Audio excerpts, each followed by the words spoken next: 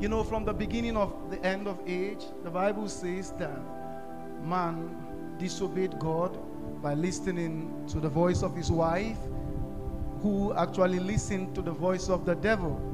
And so man lost dominion and the mandate God has given to him. And from that day, the Bible says that when God asked man, why did you disobey me? He said that the woman you gave me caused me to sin. And then God began to spell out various kinds of punishment for each of them. So he said to the woman that you will have double your labor pay. Do we understand that? So it simply means, by the mathematics of heaven, from the originality of time, a woman is actually supposed to give birth at 3 months. Some other time. Is that okay? Is that okay? You know why sometimes we go into this histological part of scripture? All right? You know, we have the scriptures are full of events, historical, archaeological, and the rest of them. So if you try to carry this perspective of scripture, it will help you to have an understanding of what the Bible is talking about. Do we understand that? So we started from Genesis, and then we find out that the Bible said for the man that you will till the ground. And then he gave a prophetic word to the woman. He said that your seed will bruise the head of the serpent. So it simply means that what we should be anticipating to take over the dominion mandate that man lost, the seed of woman. However, every one of us sitting here in this building is a produce of the seed of what? The man. Do we understand that? So it was a confusion for the devil to begin to understand. That's why from the beginning the devil begin to fight women. Do we understand that? We don't have manism, it's feminism now you have. Everything on the earth, every kind of wala will be stirred up by women. When the devil wants to bring something stupid and foolish, he looks for women to actualize them. That's why you see, now let me tell you the reason why. You see, you would divert my message. The reason why is because the Bible says, and God saw that it was not good for man to be what? Alone. So he decided to create what? A woman. The Bible said that he put man into a deep sleep. Simply means that the Bible, what the Bible was trying to talk about was that God ministered to man and he got slain under the Spirit, which is what we see happening in service. But the Bible writer couldn't really comprehend what was taking place there. So he said that God put man into a deep sleep. Do we understand what I'm saying? So when you see people getting slain in the spirit, they actually get into deep sleep, where certain spiritual surgical operations take place in their life. Not because they just want to fall and fall down for nothing's sake. Do we understand that? Are we following, please? And then the Bible says that God said, let me create a woman. So a woman is a man with a womb. That's why you see, the devil finds out that there is no need disturbing the man. He knows when I go to the man, even if I get the man and the woman choose not to be in alignment with that man, I won't still be able to get the man down. Because when you are created, when a new version comes, it should be an improvement of the old. So it simply means that a woman is the improvement of a man. So he knows if I go to the lower version, if I deceive Adam, when Adam takes it to his improved version, it can still be counteracted. So the first thing to target is the improved version of the man. Do we understand what I'm saying? And so if I can get the improved version, then the lower version before that is taken care of.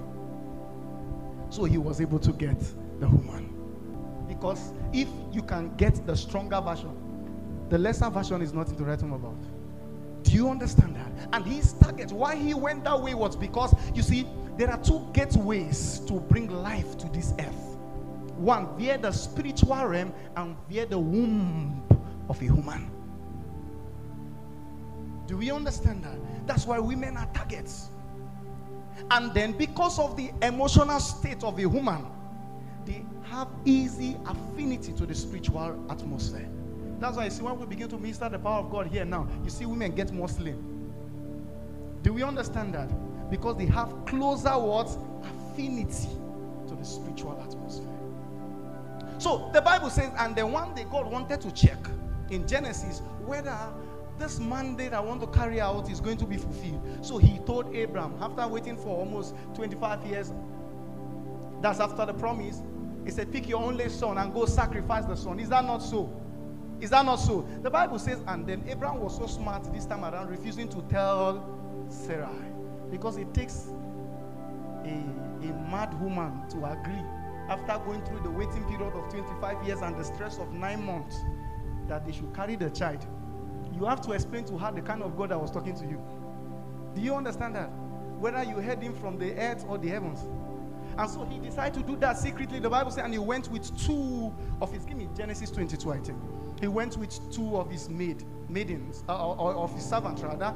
And while they journeyed to Mount Moriah, I'm taking us through memory lane. They journeyed to Mount Moriah, right? And when they were about to climb to Mount Moriah, he told the 2 servants, he said, wait here. I and the lad, we go, and we will come back again. Listen. Are we following? Get me that exact verse. I and the lad, we go, and what will happen? We will come back again. So it simply means that your offering is never forgotten. It actually comes back. Follow me. Now, the Bible says that the two servants stayed beneath the Mount Moriah, and Abraham went to the mountain with Isaac. Now, what happened to Jesus? Jesus came together at his death, walked with 2 men on his way 2 miles. Right? Are we following, please? And after 3 days journey, just like it was for Abraham, he had to come back again. So I'm making us understand that every agenda of scripture from Genesis, Exodus, like that, even in Genesis, look at what the Bible says. And sometime Joseph was in the prison, he was sold for 30 shekels of silver. Jesus was sold for 30 shekels of silver. He was kept in the pit, right? Right? And Jesus was kept in the pit. Now the Bible says that he was in the prison with 2 men again. One of them was the butler, which served what? Wine. And one of them was the baker, which deals with what? Bread. They both had dreams. And he said to the butler, you will be restored. And then he said to the baker, you will be what? Killed, when he tried to interpret their dreams. Is that not so? So you see Jesus coming at the night of his death, saying, this is my body to be broken. Then this is my blood, drink it. Are we following what I'm saying? I'm just drawing the line to make us understand that everything from Genesis to Revelation till the cross was all about that one man, Jesus. So he came as a man with a mission. That's my sermon. He came as a man with a mission. Do we understand that? But there was something that helped him to fulfill his mission. And that's what I want to talk about. Something helped him to fulfill his mission. And that's where we have problems in the body of Christ. The Bible says once we give our life to Christ, we have been baptized into Christ. Right? So we are now into Christ. Now listen, the into Christ gives us the privilege of entrance. Look at what the Bible says. Give me John chapter 3 from verse 3. The Bible says, except a man be born again, he cannot enter the kingdom of God. Nicodemus asked the question again. And Jesus said to him, except a man being born again, he cannot see. The first entrance talks about being born again to have access to God's kingdom. The second time he repeated the word, not enter the kingdom, he now said see, simply means to experience what the kingdom now looks like. So it's one thing to get into the kingdom, is another thing to have an experiential reality of what happens within where? The kingdom. So when you get baptized or born into Christ, that you are into Christ, you are born again, you have entrance. But there is something the Bible tells us about in Colossians 1:27. It said, for Christ in us, not Christ, not we in Christ. It is Christ in us. That is the hope of glory. Give me Judges chapter 15. I just want to give us something to pant about in this season and say, Lord, this is why you died. Give me your fire. Do we understand that? Judges 15 tells us a story from verse 1 of how Samson went to his father-in-law and said, please give me the privilege. I want to go see my wife. Let me get into her room. And the father-in-law said to Samson, he said, Samson, I've given your wife to one of your brethren. And Samson got so mad. And that's how it is. Now Jesus has been killed. Jesus is dead. But then, God is looking down from heaven and seeing those he died for still living wayward and useless life. Do we understand that? And Samson became mad and angry. The Bible said then he God gets 2 foxes. He gathered foxes to himself. Then he tied their tail 2 by 2. Do we understand that? Do we understand that? Then he went to the harvest field of the Philistines. Then he set each of those foxes on fire. Then he sent them into the field. Now listen, do you know as the foxes went into the harvest field of the Philistines, how will Samson know that a fox is in a location when he sees the kind of explosion taking place there? Imagine if Samson had just tied the tail of those oxes and sent them into the harvest field without setting them on fire. Give me Luke chapter 10. Give me Luke 9:1. The Bible says, and he called his disciples. Verse 2. He gave them power over unclean spirit. He said to them, go cleanse the leper, heal the sick. He gave them power. Give me Luke chapter 10. Now tells us what happened in Judges 15, that he also called 70. Though Samson was 300, but here we are seeing 70. However, he got them 2 by 2 and set them on fire. Little wonder he told them at his departure, he said, do not attempt to do anything for me, you will struggle, except you be endued with power from on high. That's the prayer I want us to pray. Lord, the fire of the Holy Spirit. The fire of the Holy Spirit. Listen, as we have encountered God, we have encountered Christ, we hold the word and encounter with this God. The fire, that's the prayer I want us to pray from this meeting. Let the death of Christ not be a waste over my life. The fire of your spirit. This has been my fountain for years. Else you will tell stories to your generation. The fire. He said, I came to set the world on fire. He came to repeat what Samson did. He said, I wish it was already burning. I came to set the world on fire. Wherever the foxes went, there were explosions in that place. There are things that should not happen because you are in a church. There are kind of things that shouldn't take place because you are part of a family. Fire of the Holy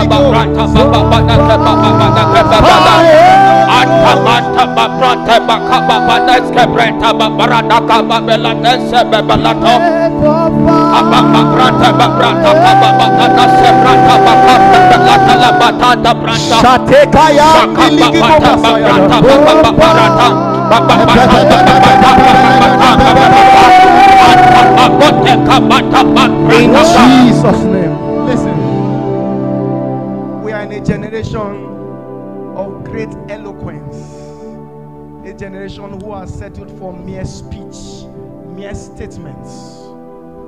We are in such kind of a generation who gets so easily satisfied. I had to download about 20 different messages of certain great fathers, some late and some alive.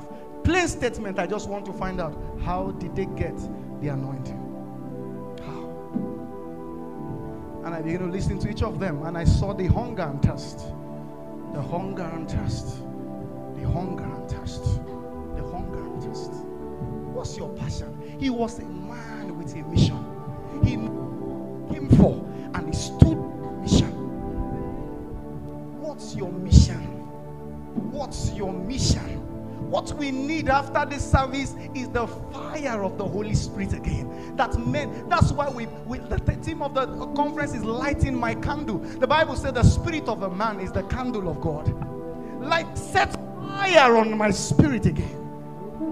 Set fire on my spirit. Let that passion and love for God, that passion to do great things for this God, let it burn again in the inside of me. That's how most of us started, but the cares of this life has suffocated it. Do we understand that? So we didn't just come to see Jesus die. That's why you see they keep playing the short clips to look at it and say, wait, did he die for nothing? While traveling down this afternoon to me, all I was praying in the car is that, Lord, let my generation know that you have a fox on fire. Where I go, let men. The Bible speaking in John 3:35 of John, he said he was a burning and a shining light. You should not be known as a talkative. When they hear your voice, they say, hey, that is brother so there. No. He was a burning and a shine. Anywhere he stepped as a burning light, men feel the heat. They know a different breed is in that atmosphere. Your presence should be so felt that your absence will be noticed. That's what I said I want to teach you us last week Sunday on the power of an influencing presence. Power of an influencing presence. It's one thing to carry him. It's one thing to carry a presence that is influencing. A presence that is like a cloud. When you come to a place, once I am fasting, those that stay around me, give them 1 day, 24 hours. All of them will tell you they want to go on retreat. The presence will begin to drop on them. Do we understand that? Lord, the fire of your spirit. The fire of your spirit. The fire of your spirit. Let my generation enjoy my existence. Let hell bleed my existence. The fire of your spirit. Christ in me is the hope of this generation. No. Christ in me. That woman that is barren is my question to answer. That blind eyes I still encounter is my job. That ears, that dumb mouth, that lame feet, that cancer, I am the solution. We don't just sing, we are the presence of God. Let your fire. Can you raise your voice and pray to God? Let your fire.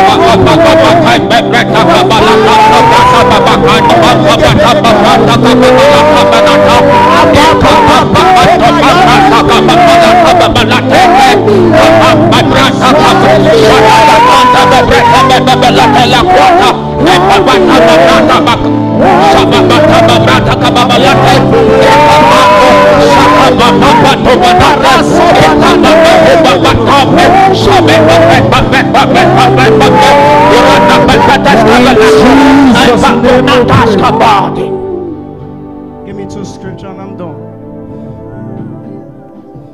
And you are here, you are here, you are here, you are here. Give me Isaiah 53:10. Isaiah 53:10. The Bible says, ye are my witness. Isaiah 53:10. Yet it pleased the Lord. It was his joy to make him go through all we've been watching. He had put him to grief when thou shalt make his soul an offering for sin. He shall see his seeds prolong his days. Did you hear that?